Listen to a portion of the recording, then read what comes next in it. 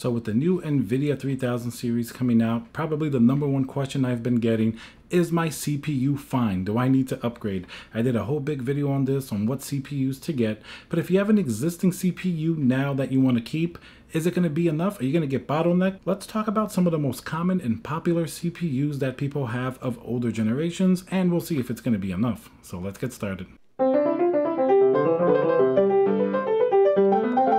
Hey guys, so if you're new to the channel, please consider subscribing, smash that like button, leave a comment below, let me know what CPU you're working with and if you think you're going to keep it if you get the new 3000 series. Alright, let's get right into it. I've had so many questions where people ask that basically, is their CPU going to be okay if they're going to get a 3070, 3080, maybe even 3090? So we're going to answer some of those questions. I'm going to go through some of the more recent and a little bit older, really popular CPUs that people have.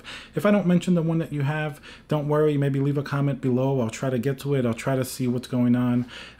Generally, let's cover a few basics. For a gaming CPU, the reason why Intel over the last few years has been popular, even as AMD grew more in popularity with more cores, is that the clock speed, for example, if like an Intel 10900K is running at 5.3 gigahertz, generally that's going to perform better in the game than something that may be running at only like 4.3 gigahertz, just because for years and years, since Intel was on top for so many years, games were kind of more optimized for that sort of high clock and everything like that. Multi-core hasn't really been optimized for games. Recently, there are more games that take advantage of more multi-threaded CPUs, but in general, the higher clock that you have, the better it's going to be. It's the reason why Intel isn't completely wiped out. I mean, AMD's been doing amazing. I'm a huge fan of what AMD has done to bring a lot of competition into the market, but it doesn't negate the fact that a lot of Intel CPUs, like the 10900K, 10700K, as well as the older ones, 9700K, things like that, have been fantastic at gaming because they clock so high. So having said that, another point to remember is that the clock speed of your CPU and the CPU itself is going to be much more important when you're playing at lower resolutions like 1080p and you're trying to go for like 144 hertz a refresh rate, 240, maybe even the new 360 hertz refresh rate, which is pretty crazy. That's coming out within the next few months as well. The reason for this being is that at this lower resolution, a lot more stress is put on the CPU itself. Now, to contrast, if you're playing something like 4K, there's going to be a lot less pressure on the CPU, and there everything is going to change over to your GPU. So that means if you're planning to game in 4K, while there may be cases while you're still going to have a difference between higher clocked and lower clock CPUs, this difference is considerably less to almost non-existent in many cases. A really high-end CPU, like let's say a great gaming CPU like a 10900K, may pretty much be a wash even with a lower chip. So at 4K, you're going to have a lot less pressure on your CPU, then basically all the power sort of going to your GPU, and it really won't matter as much. Now, as you go down the line with the different resolutions in between 1080p and 4K, that shift also starts to happen. So now, if you're playing in 1440p, most of the pressure, the graphical pressure, is still going to be on the GPU side, but here the CPU does play some importance. So if you want to eke out every little last ounce of performance, you definitely also want to get a nicely clocking and more powerful CPU.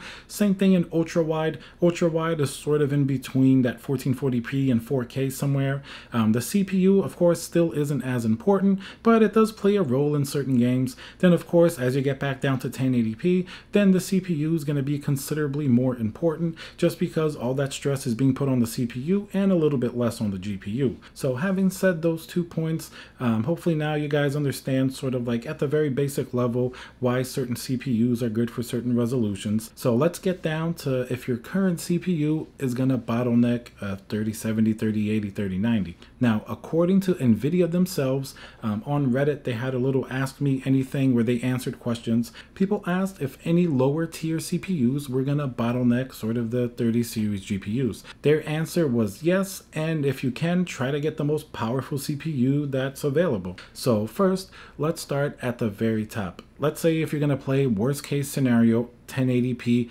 really high refresh rates, this is where your CPU is going to be stressed the most. If the CPU is going to be good for this, it's going to be good for 1440p, it's going to be good for 4K. 1080p, like we mentioned, is where the CPU is going to be stressed the most. So let's start at the top with the newer CPUs, AMD and Intel.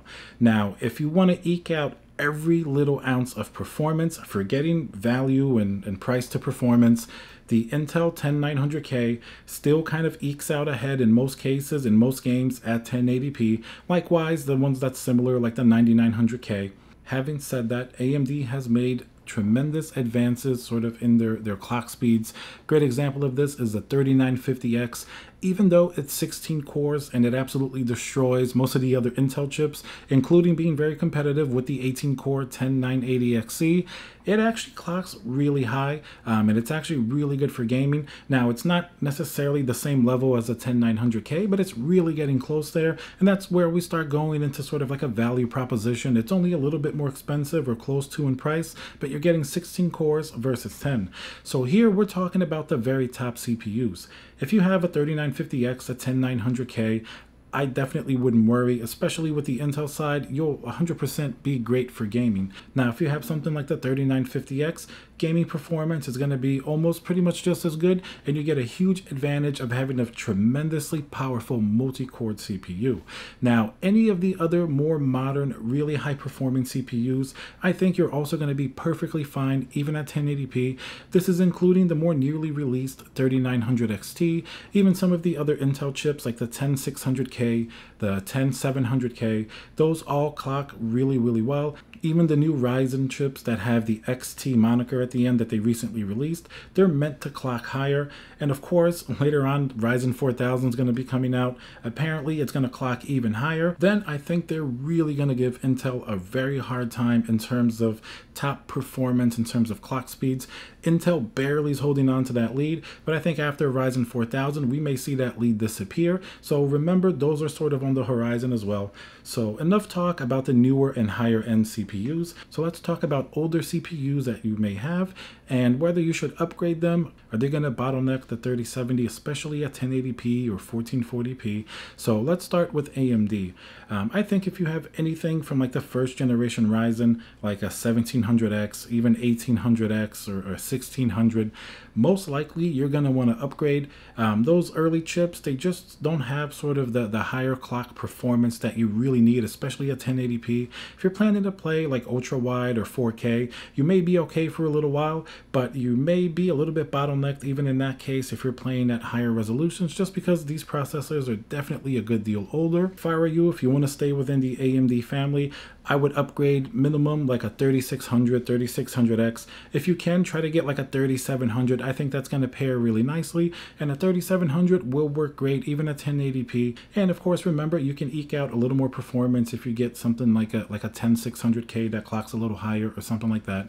So first generation Ryzen, if you plan to get a 30 series GPUs, these are top of the line, brand new, fast GPUs.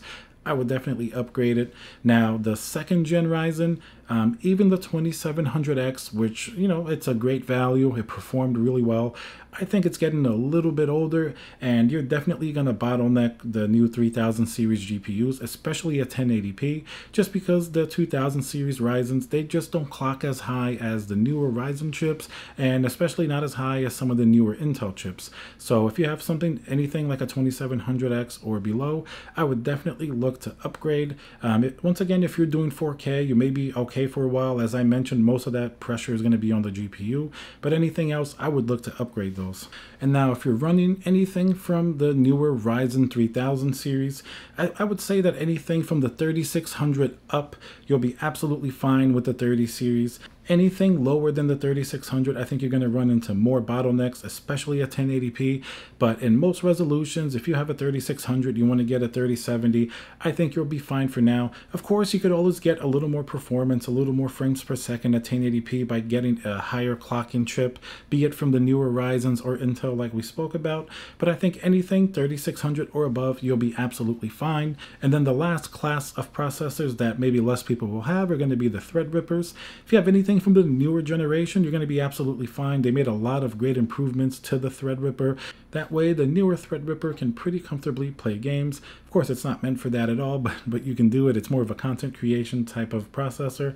Anything below the newest generation Threadripper, I would not use for gaming. The last generation Threadrippers really weren't that great for gaming at all. But if you have something newer and you want to play some games, it's normal. A lot of people who do content creation may game on the side and they want just one system. You can definitely do it with the newer Threadrippers. Now, let's talk about the Intel chips. If you have anything from the mainstream, like from the 6700K and up, most likely, at least you'll be okay in the beginning in terms of 4K, 1440p. At 1080p with a 6700K, you're definitely going to start to see some bottlenecking. Once again, if you want to improve that, you got to jump to maybe the 9th or 10th generation Intel chips, the higher one that you can get. Even the 7700K, even though you can overclock it to 5 gigahertz, it's a great performing CPU. It's only 4 core, 8 threads. You may start to run into some bottlenecks in certain games. So if you have any of these two, you'll be fine to use them for now, especially if you're doing higher resolutions. But just keep in mind, if you want to game at 1080p, you're going to need a little bit newer, more powerful CPU, just so you can eke out every ounce of performance out of these new 30 series GPUs. Now, as you step up to like the 8700K, I really wouldn't worry about it as much. I think even at 1080p, 8700K is a really nice sweet spot. I mean, you can clock it really high. It is a 6-core, 12-thread processor, so I think you'll be more than fine in many games that start to take advantage not only of higher core counts, but also of sort of higher clock speeds. So 8700K is definitely still a very good CPU, and even something like the 8600K or 9600K, maybe if it's a little bit overclocked, if the game doesn't really take advantage of multiple cores, it's more like a single-threaded high clock type of game, I think even the 9600 will be fine. Of course, the 9700K has been a great gaming CPU. It clocks really high. It's nice and simple, 8 cores. I think you'll be especially fine at 1080p, and I really don't think bottlenecking is going to be much of an issue with the 9700K. And then, of course, with all the other newer Intel CPUs like the 10600K, 10700K, I think you're going to be absolutely fine, especially at 1080p, not to mention the 10900K. Basically, the strength of these Intel CPUs is that something like 1080p high refresh rate gaming, they clock really high. They usually have a pretty decent amount of overclocking headroom. So anything from these newer generations, I think you're going to be a little bit safer. And then, of course, let's not forget X299, sort of what used to be the high-end enthusiast, desktop platform.